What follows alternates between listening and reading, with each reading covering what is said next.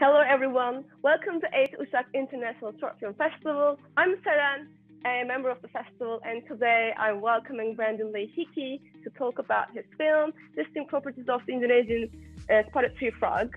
But I want to start by saying happy birthday, Brandon. As I know, today is your birthday, and I feel so privileged to share this special day with you. So thank you so much for your time. Yeah, absolutely. Yeah, this is I'm back in college in New York, so this is 21 for me. So very excited. But yeah, it's good to be here. And for those who don't know, this is our second time with Brandon because he was competing last year as well with another film called Everything Bagel, which is totally worth it. You should just go and watch it. But today we are going to talk about Distinct Properties, and I gotta say, it's one of my favorite films this year. So I'm so happy to be here. I'm just gonna dive in because we have lots to talk about.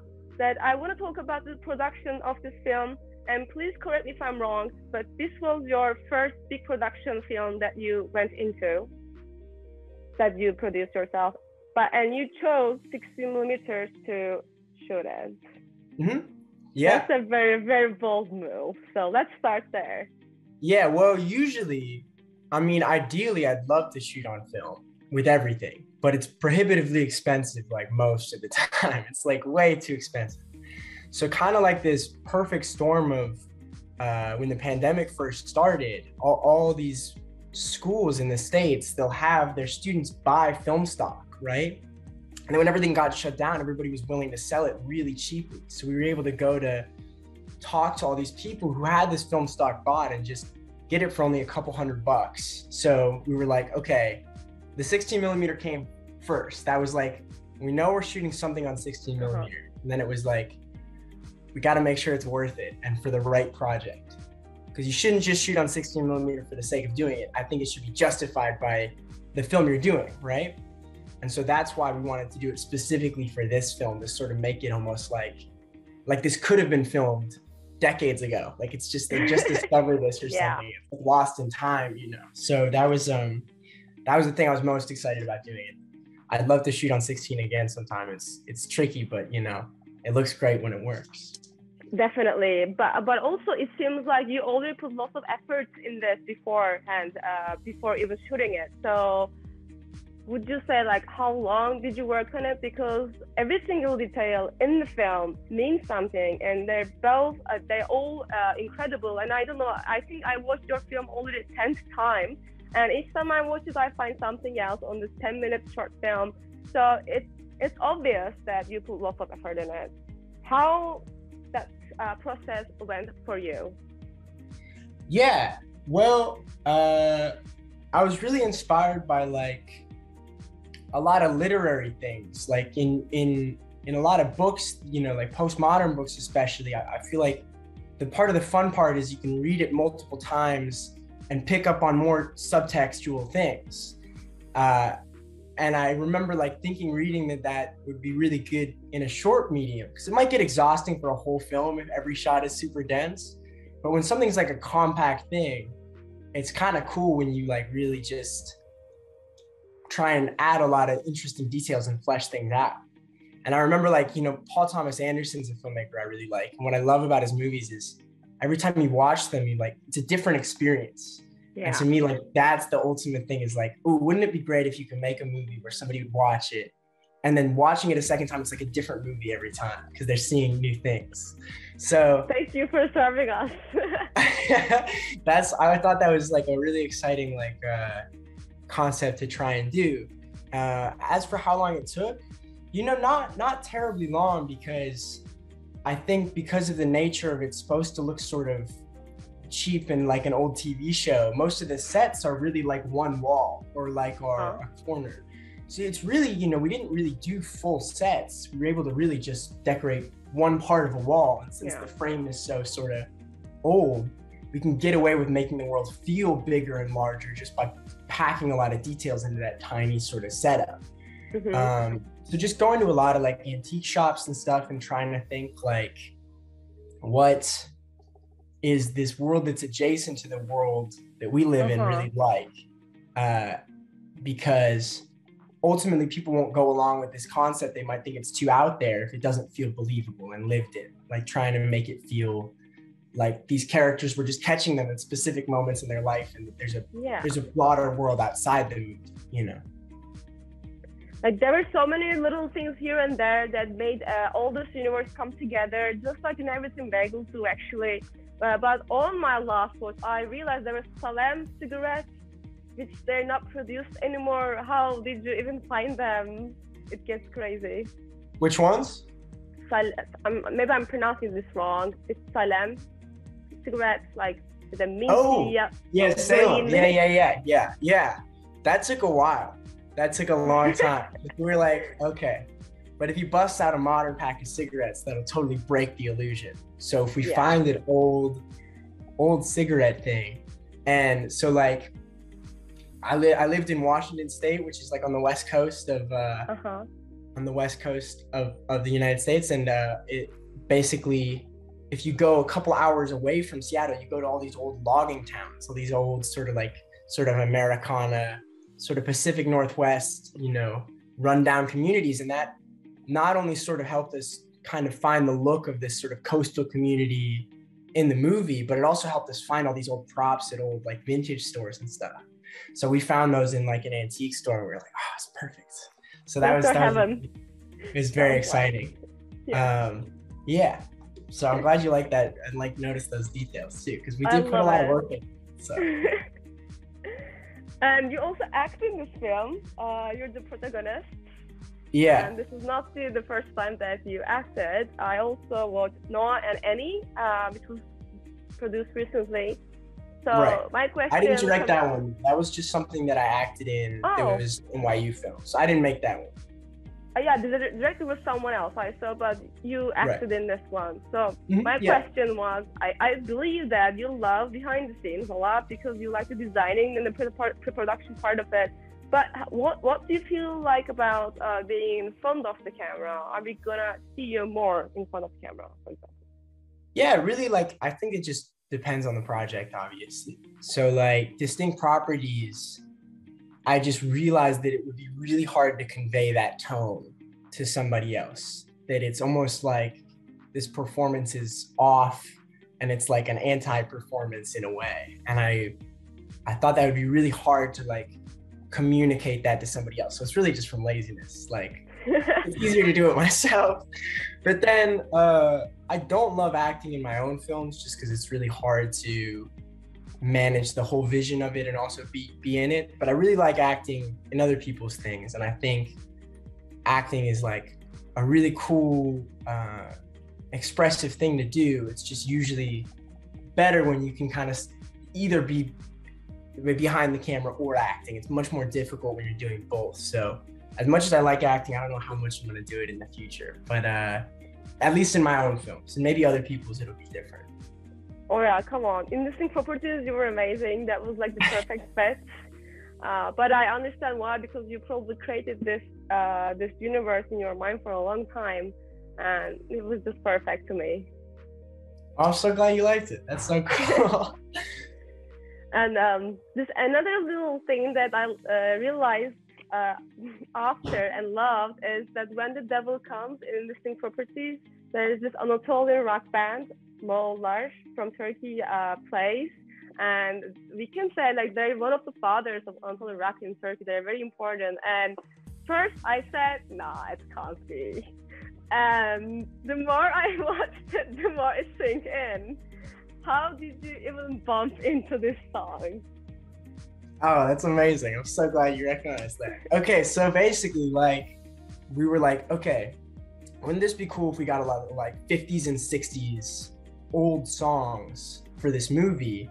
But a lot of them are like copywritten. So, you know, we didn't want to get hassled by using like old sort of American stuff. So we went to all these record stores and found all these records from Europe from like the 50s and 60s where we probably would have an easier time using them, and people wouldn't notice that much if we used like these sort of 50s, 60s pop records and stuff. And so it would just be like going through different countries and trying to figure out what vibe would work for each scene. And we were able to get like a lot of music that way. And then when we heard that track, we were like, oh yes, this is perfect. This slaps right here. So Yeah, it's cool though. It's the first time we did that for a soundtrack where it was like mostly older stuff that we felt confident no one would give us a hard time using. And I think it really adds like such a cool texture to the movie because it really does kind of transport you back to that time in a way. It's very perfect to the atmosphere and the universe that you created. I love that. And yeah, I even imagine what would it be like an LP just coming across the Atlantic and then landing in Seattle from Moonlight. Yeah, that was amazing. I'm so glad. Yeah, it's a cool track. It's really good. It's a good one. Yeah. So, last time we talked, it was 1 year ago, and you had your plans. You did some of your plans, maybe, because I want to talk about Big Kids, where I couldn't find anywhere, though, so I'm so curious, how did it go? Yeah, so it's done. It's shot. It's cut, too. It's still in post-production, though. It's like the colorist is working on it currently, so... yeah, I'm pretty excited. It's definitely like the most ambitious thing we've done yet. And also like, trying to also show that we can do a movie that's like grounded a little bit too in the real world, like keeping some of those surreal elements, but you know, distinct properties and Antarctic cities are like very out there and like wanting to make sure we can show people we can do kind of a balanced thing as well. So it's more of like a coming of age movie, but yeah. Maybe next year at the film festival. We're waiting for you, you know. Yeah, no, I'm excited about it. It's still coming together, but I feel very, very happy with it.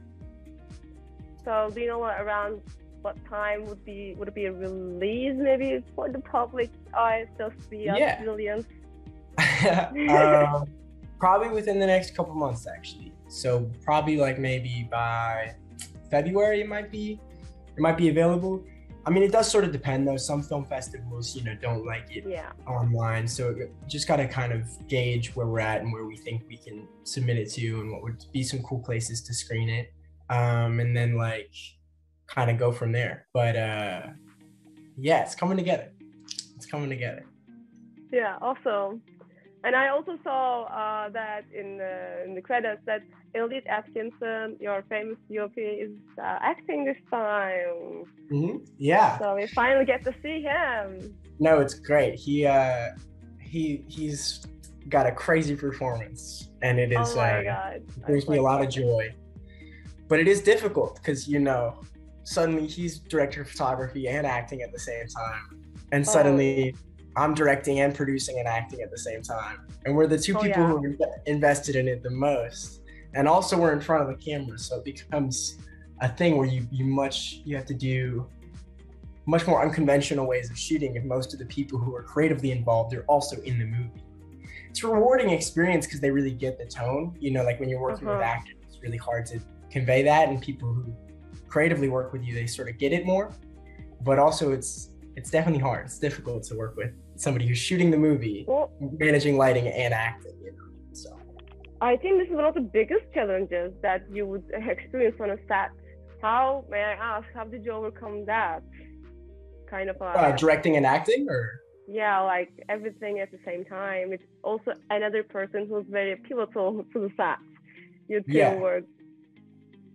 Yeah, I mean, I think it goes into sort of just a lot of prep work. Like we storyboard everything extensively. I mean, it helps that most of our films are pretty locked off. They're very like static and mostly just compositions. There's not a whole lot of, improvised camera movement.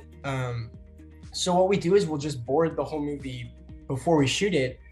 And so by the time we get to set, everybody on the crew, because I also draw the storyboards, like I spend a lot of time on them. Yeah, so basically everybody on the crew already knows what the movie looks like, right? So everybody gets there and then we can all be like, okay, we're doing this shot. And since we've planned it out, it sort of gotten to the point where for people, especially because we worked with the same crew for like 3 or 4 films now, people sort of have a shorthand with each other and we're able to just do the shot while I'm still acting and doing the other thing. So I don't have to figure out everything on the day because then I would just get overwhelmed doing that much stuff.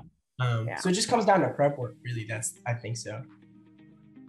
I guess you're a bit of a perfectionist.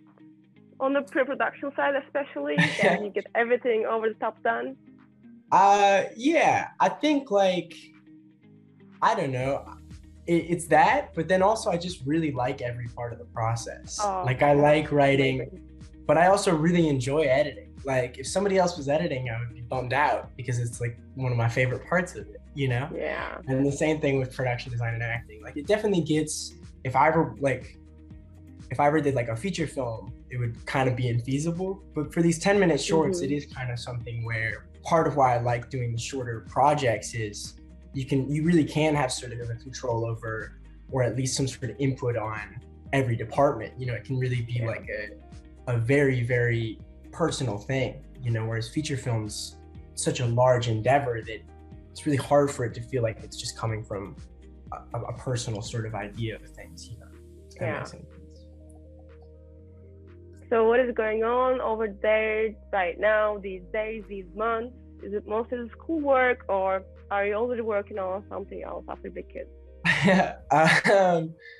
Bit of both. Sarah Lawrence is very cool. They kind of, it's a school where we don't really have like majors, so there's no like really sort of path of classes I have to take, so I can kind of do whatever seems interesting at the moment. So right now I've been doing a lot of like narrative writing too, like short stories and stuff. Awesome. But after Big Kids next semester, I am doing another short film as well. This time I'm in New York. Surprised.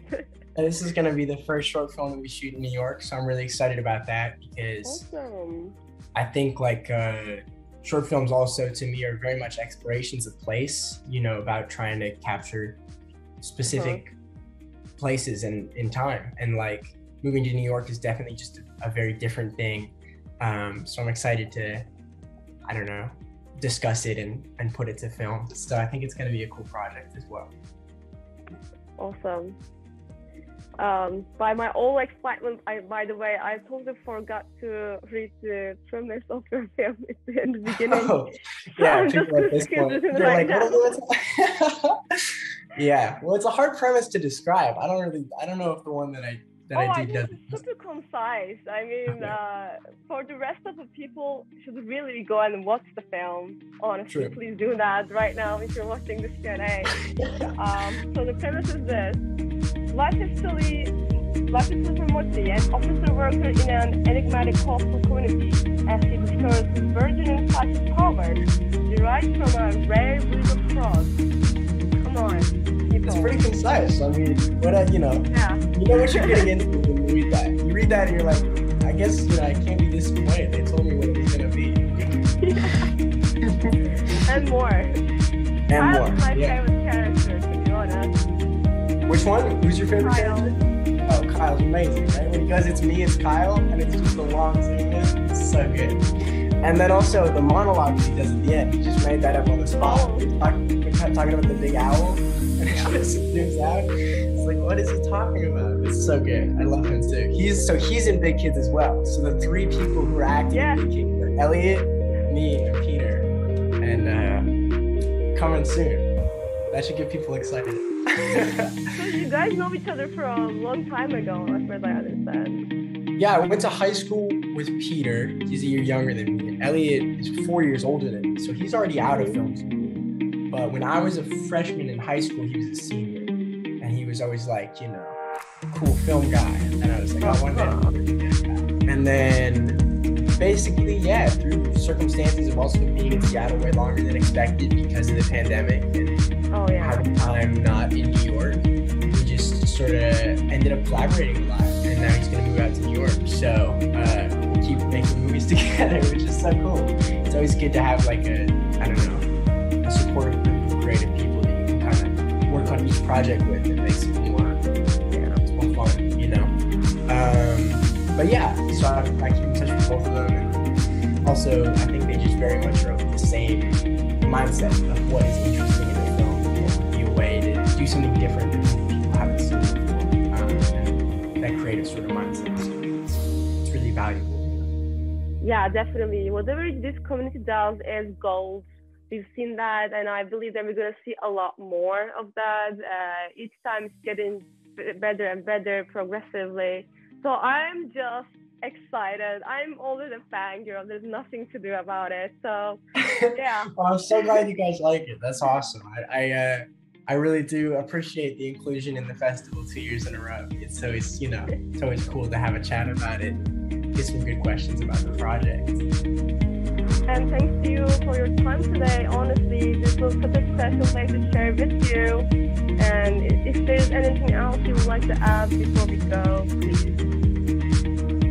No, I mean, if you haven't seen the short film yet, I hope you check it out and enjoy it, because I think it's fun. You know, if you can get past it being a bit odd, have a good time. And yeah, enjoy the festival, I guess.